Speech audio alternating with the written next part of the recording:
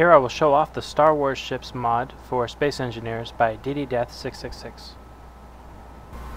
So first up we have the X-Wing Starfighter here, which from a Space Engineer's standpoint is not the greatest. My biggest miff with it is the fact that it only has the two small thrusters, both top, down, left, and right. You can kind of see them right there between the wings there, which gives it very, very poor maneuverability. Now this thing can move pretty well considering its weight and the thrusters that it has in the back, but the maneuverability is a bit of a problem, and the biggest issue to me is the fact that with the three landing gear there, when you only have the two on the bottom, here I'll try to show you here, when you attempt to take off, you can't even really outdo the magnetic pull of the landing gear even when they're disengaged. And that's obviously a bit of a problem. Also of note is the fact that it's only got the 4 Gatling guns. It does not have any rocket launchers to imitate the proton torpedoes. I feel like a couple of them could have been put here on the nose, although maybe the conveyor system doesn't extend that far into the nose. I'm not entirely certain. But only having the 4 Gatling guns is a little bit of a downer. I'm going to go ahead and just copy paste this sucker. Whoops. Since I can't actually lift off with it. So I can fly around for a bit. So, we have 2 different keys, which are all we really have to worry about. Of course, we have the Gatling guns, which you can fire using the mouse. And then you have the rotors that will allow you to open and close. Now, as you can see, I'm not quite sure what I hit there. As you can see, like I can move pretty well forward and back. But when I actually attempt to rotate here, it's a little bit sluggish. And when I attempt, so right now I'm holding down the space bar to go up and down, and it's taking a long time. Here, I'm going to use those back thrusters to get back to 0. I'm now going to try and push upwards and upwards and upwards, and those 2 tiny little thrusters really just aren't doing it. I think that the number of thrusters ought to be at least doubled to get the maneuverability to, especially to match the TIE Fighter, as we'll see. But you certainly can't deny that having someone fly at you with the wings starting to open, that's a pretty great moment right there.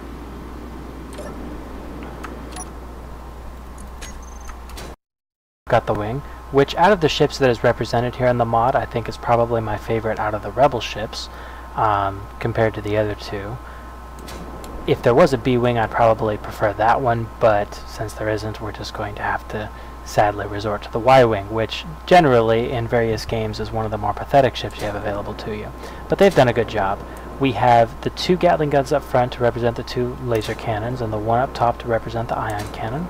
And then of course you have 8 rocket launchers, 4 on each side, and that really makes it a blast, no pun intended, to fly around with. As you can see here, it's got a lot more thrusters on the top and on the bottom than what you have available on the X-Wing, which, while it's not really going to give you any kind of ability to pull off any tricks or anything like that, it at least lets you lift off, which is more than you can say for the X-Wing. So I'm going to go ahead and jump in real quick. So first we will disengage that, turn on the reactor, and as you can see, it takes off without a hitch. Take that, Incom. So when I start flying around, obviously it's not nearly as speedy as the X-Wing was, so at least that's, you know, true to the character of the 2 ships. But here I am holding down the spacebar to move upwards, and I feel like I'm actually going up faster than the X-Wing was, which that's embarrassing. We have the 3 Gatling guns that all fire in sync. I suppose if you really wanted to be a role player, you could divide those out so you had the laser and the ion cannon, but since it's just going to tear it up anyway, it's not going to make that big a difference. And then of course we have our rockets.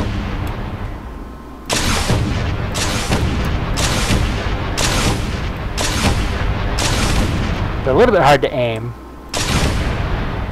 but does quite a bit of damage. That's probably a little bit expensive for survival, but as you can see, I completely blew holes straight through those A-wings and X-wings. And that's really all you ever need the Y-wing for. It's a bomber in cannon, and it's a bomber in space.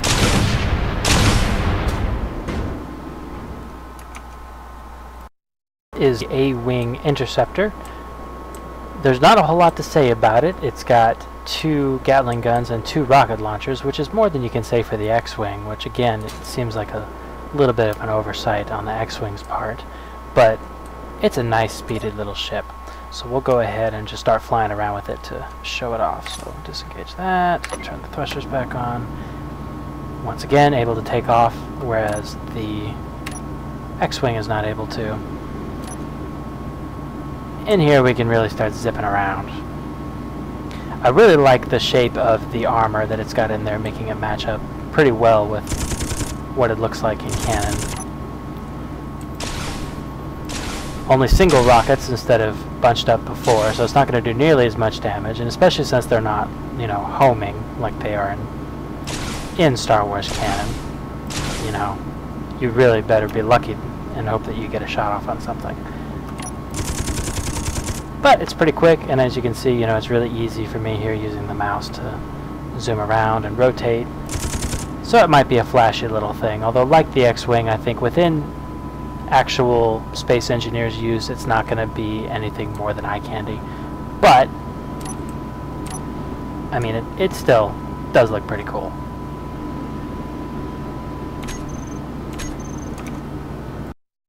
We move on to the Empire ships, starting with the TIE Fighter. Now, this looks great from a distance, but as soon as you get close, this thing looks butt ugly. I mean, the cockpit here is probably one of the biggest problems. I mean, if you look over at the cockpits for the other ships, I mean, they just happen to fit the aesthetic very nicely, but it obviously does not fit the aesthetic of the TIE Fighter at all. The usage of the you know, the sloped off armor like this is also really, really ugly. But in spite of the TIE Fighter being ugly, as you can see with the number of thrusters it has, and with the small size it's got, and with the number of gyroscopes I think it's got on the inside, this thing can turn on a dime, which I'll show you in a second. But just to kind of, you know, show a little bit how this could be improved, I know that the original author wanted this specifically to be done without mods, but if you are going to make a mod version, you at least have to include the classic Orb cockpit. I mean, as you can see, I mean, this thing was built for exactly this sort of purpose. And so you stick that thing in there, and then that pretty much removes any of my issues that I have with the aesthetics. One thing that I really enjoy about the TIE Fighters here is how he's just kind of cleverly hidden the landing gear here on the inside of the wing. You can only really see, your eyes are drawn to it because it's currently active and green, but that's, like, I didn't notice it at first when I was first looking at them, when they're colored black and just really kind of, you know, just very subtly attached there. But, so let's go ahead and give this thing a spin. Turn it all on. Some people really don't like the number of thrusters you've got there. It doesn't bother me particularly, especially since it's done such a good job overall of sticking to the general aesthetic. Okay. Twin ion engine, get it? Although really in this case it's more like 20 ion engine. So as you can see how quickly I can rotate, this thing is really maneuverable. But, true to form, it really only has the 2 Gatling guns, which is pretty pathetic. So I can definitely go in and make any kind of fancy dodging if somebody was trying to hit my wings, but it also suffers a little bit from, you know, just being able to maneuver in general. Upwards thrust is again pretty poor, and dual Gatlings doesn't make this very interesting, except for the fact of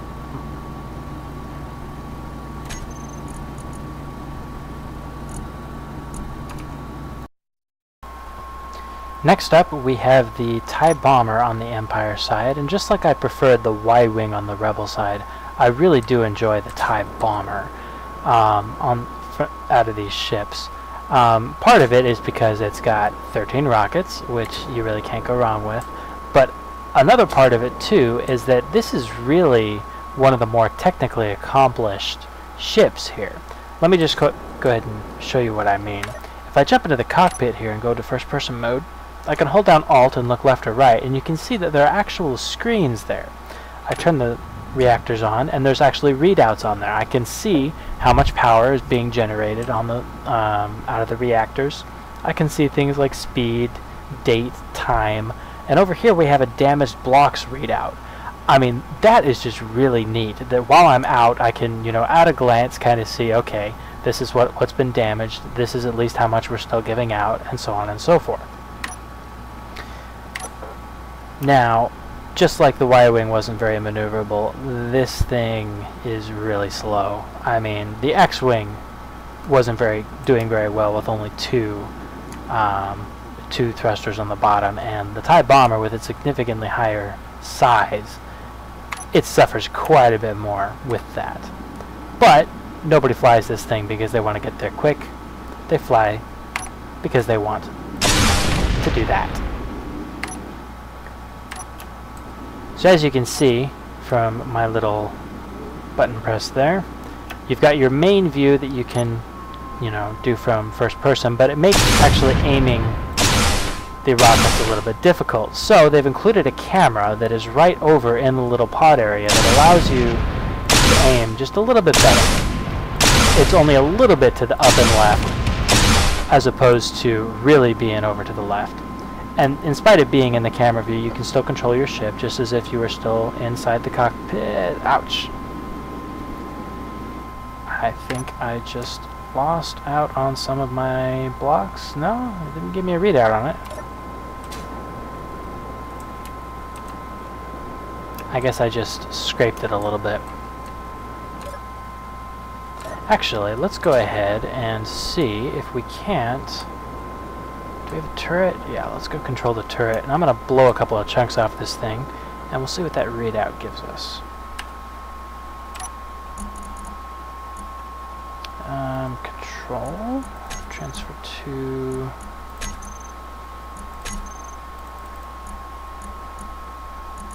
Oh, the block wasn't on, that's why. Okay, so now we have ourselves a missile turret. Let's see what happens if I hit that way. So there's one good shot. There's another one. Okay, so that is a nicely damaged TIE Bomber. Let's see what the readout gives us. No damaged blocks found. Okay, maybe it's not as impressive as I thought it was. It's a nice idea, though. I mean, we're definitely missing a couple of our missile shots, and of course we've got armor missing. Not that I would expect it to tell us how much armor has been shot off of us, but it would be kind of nice to know how many missile shots we still have, and so on and so forth. But still, you know, can't go wrong with 13 bombs.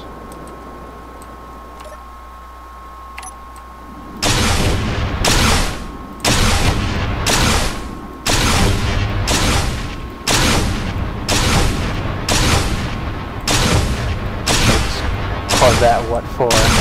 Blowing holes in my TIE Bomber.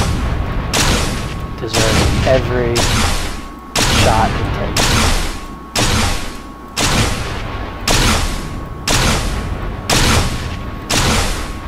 It's pretty impressive that it's holding up to all this. That's a few hundred rockets, really. Although now,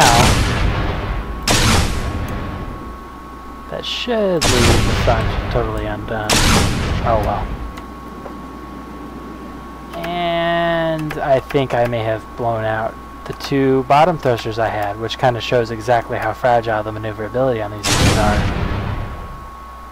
But still. So, there you have the TIE Bomber.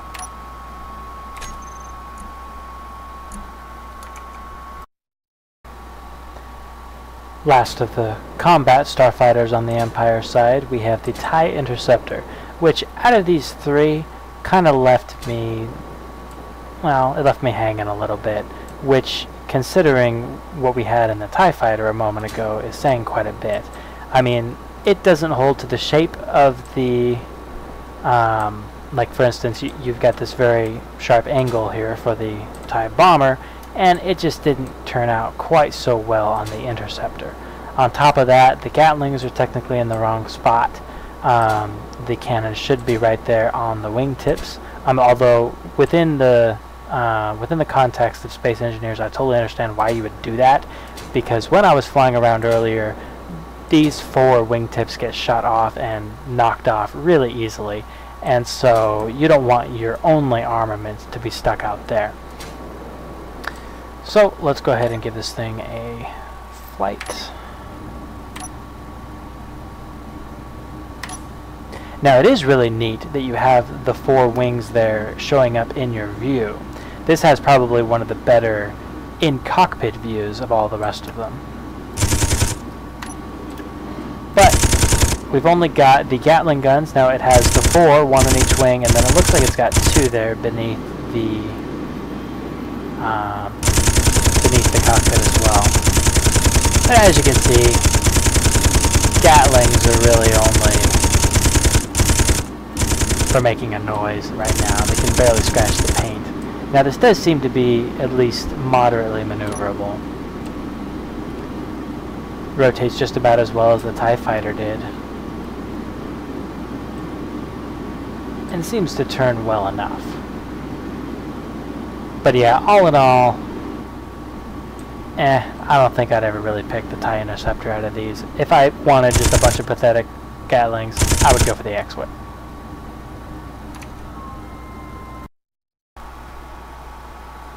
Last of the smaller ships, we have the Lambda-class shuttle. I really love this thing. I mean, the other ones are really cool for flying about in, but especially when you compare the size of some of these, it really makes you think that, wow, you know, that's quite a bit of a hunk of metal that you've got sitting around just a single person. Whereas the shuttle here can actually hold, I think, something like 10 people, which is pretty impressive. Now, there are a couple of problems with it.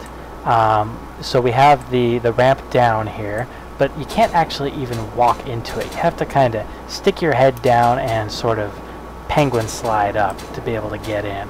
But you have all your different passenger seats in here, so yeah, that's 8 passenger seats, and then the 2 cockpits that you're able to get into. But to get in and out, you kind of got to do this penguin slide, and it's a little awkward. Let's go ahead and see if we can jump in. First, before I take off, I'd like to... Whoops, what did I do here? Oh, I exited from the outside. So, he's got buttons on here, so you can actually interact with the ship without having to wait for the pilot to do anything. And that's pretty nifty. But of course, what we're all hoping to see...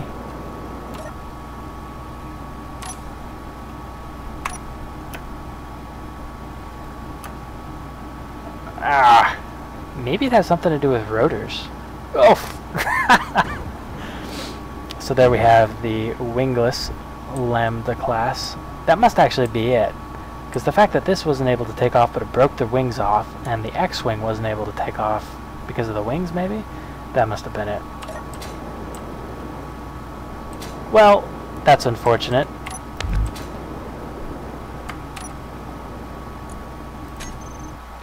But let's go ahead and pull out, let's just copy it out right here.